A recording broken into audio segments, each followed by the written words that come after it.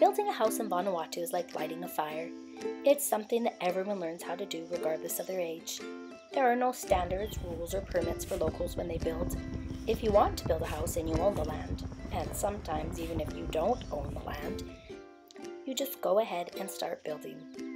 Each house consists of a foundation that is dug by hand, some steel rod in the dirt where the cement will be poured onto, and then walls of cement blocks or tin. The roof is either a tin roof or a natural Natangura roof, which the islanders often weave themselves or buy locally for $1 to $2 a piece. It was Saturday.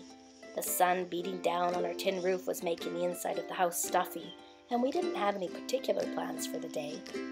But we did hear someone mention that one of our friends from Melimat, a village down the road, was building himself a house. Patrice was one of our friends and workers. On regular days, Patrice's daughter would go off to school, and his little boy Trevor would balance precariously on the handlebars of his dad's new bike as they rode to work together. Each day, Patrice arrived at 7 a.m. and worked hard in the hot sun until nightfall. While he worked, little Trevor amused himself, or played for hours in the dirt outside with my own little boys. At lunchtime, Patrice would join Trevor and they'd sit underneath the shade of the mango tree and share a coconut or some popo. Saturday and Sunday were the 2 days that Patrice got off work. Sunday was devoted entirely to God, and that left only Saturday to tend his garden, hunt or fish for extra food, and do anything extra that he might need to take care of his little family. When I found out that Patrice was building a house today, we decided to see if he needed any help. My oldest and I hopped onto the quad and took a ride to check up on the progress of the project.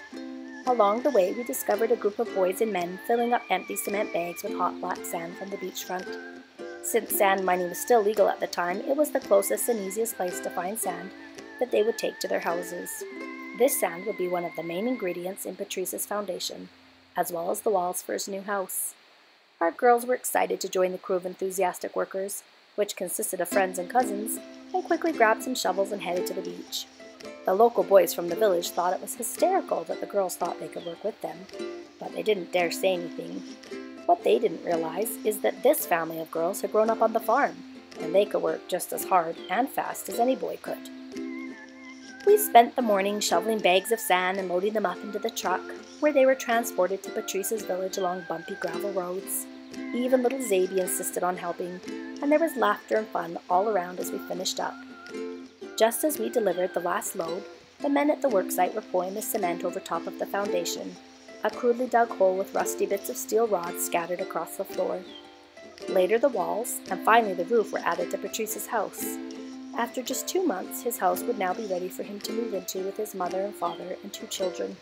The proud way that Patrice showed us his house when it was finished was evidence of the magic that happens when you make something with your own 2 hands. Although the house was simple, it had something that none of my houses have ever had. It was a symbol of absolute sacrifice and love. A father charged with the responsibility of providing and protecting his little family, and taking something as small and insignificant as sand from the beach and making it into the very thing that his family would live in, probably for the rest of their lives, reminds me that small things become great when done with love.